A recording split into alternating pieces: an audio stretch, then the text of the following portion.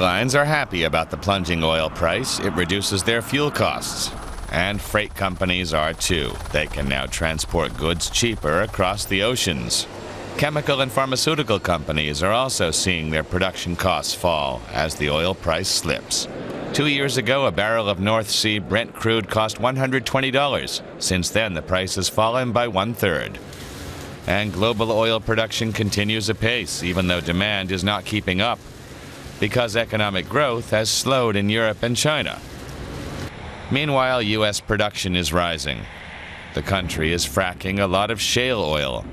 But experts say another factor is responsible for the most recent drop in oil prices: speculation.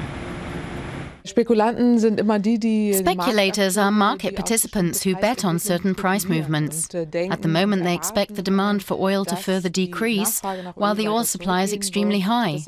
And that's what's mainly driving the current drop in prices. And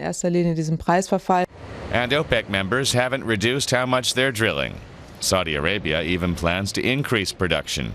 Analysts believe some OPEC nations are driving down prices in a bid to make U.S. fracking unprofitable. And Saudi Arabia is a vital player on the market. It's still the world's biggest oil producer. Russia comes in second place, with the U.S. in third, followed by China and Canada. Low oil prices are already causing problems for some countries, especially for those whose economies largely depend on oil production. One example is Venezuela. It needs an oil price of $120 to stay solvent. Nigeria needs oil to sell at $117 or it faces bankruptcy, while Libya gets by if the price is over $110. In Russia, less than $100 a barrel spells trouble. And oil supplies are growing, but demand is falling. That's because cars are becoming more fuel efficient.